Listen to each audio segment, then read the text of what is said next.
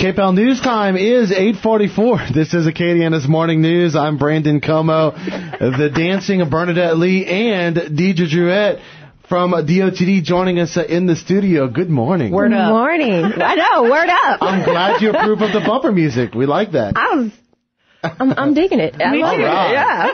We always get special pleasure whenever our guests enjoy the bumper music, especially one of our favorite guests. Yeah. So we appreciate you stopping by. All right. So today we're going to talk about meetings and workshops coming up. Now, before we get into that, Deidre, there is a project that's going to be coming up, the Verot School Road Widening project. For those that are in the area and those that travel into the area, tell our listeners what's going to be coming up. Sure.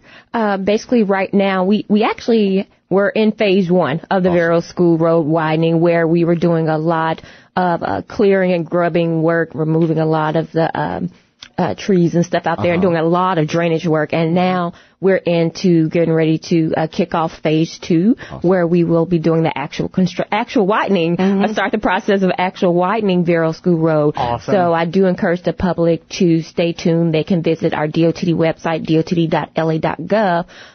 For the latest information about any possible lane closures in regards to that project. But we're really excited about this project. This is a project that's been highly awaited for a lot of the public around here. So we do have that project that's getting ready to kick off. Well, good. We're glad we could bring that good news this morning. All right, now we've got a couple of opportunities for the public to get involved in some projects.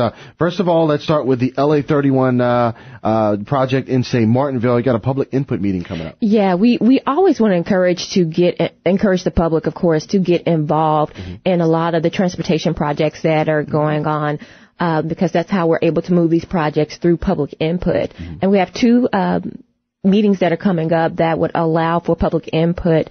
We have a public meeting that's scheduled for this Thursday, January 21st, from 5 until 7 p.m. at the St. Martinville Magnolia Recreation Center. Awesome. And this public meeting is to give out information to the public about a proposed new highway that would serve as a bypass for the existing LA 31 route through St. Martinville. So the public can come out. There will be a presentation that will be on continuous loop. They'll be able to receive information about the proposed new highway, as well as we'll have people there who will be taking comments from the public regarding any comments, concerns that they may have about this particular project. So we do invite the public to come out for that. Awesome. And, of course, another big meeting that we Of course, I can't come on the show without giving everyone the latest update about the Lafayette Connector project, which, of course, is highly talked about in its areas. Another big project as well. But this Saturday, we have what we call our Community Vision and Values Workshop. This is actually our first big event for the public to come out, and it's so significant. Basically the day is going to include an opportunity for the public to come out and engage with a lot of the people that we have working on this project. We have engineers that will be there, and there will be breakout sessions as well that the public can attend in regards to the corridor alignment for the project. We'll have a session about the environmental process.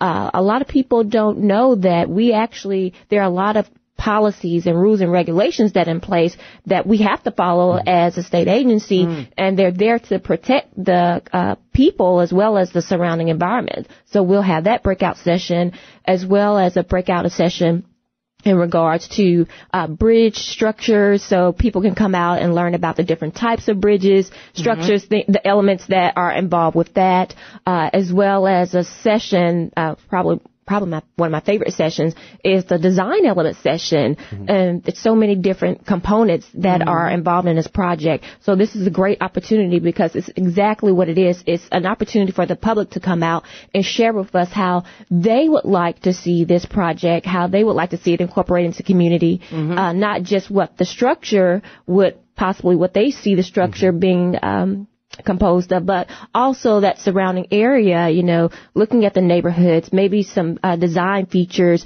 to mitigate those spaces underneath the structure as well. So this is a great opportunity for everyone to come out, and it's this Saturday, January 23rd, and it's from 9 a.m. until noon at the Progressive Community Outreach Center located at 125 Galleon Street. Okay, boy. Yeah, people get involved. If you have questions, it's a great place to learn information and to have, your thoughts be heard as well. And that's exactly what we want with this particular project. It's not just a DOTD project. Hey, we're, DOTD presenting this project to the community. With this aspect, with this phase of what we're doing on the connector, it's really a time for us to hear from the community. Right. This is the people's project, and we want to hear from them.